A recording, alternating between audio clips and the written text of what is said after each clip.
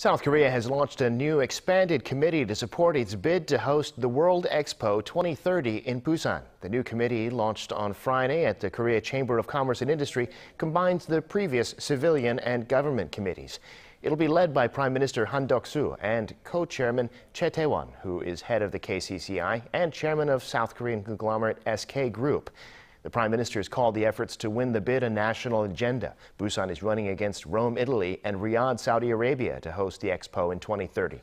The winner will be announced in November next year.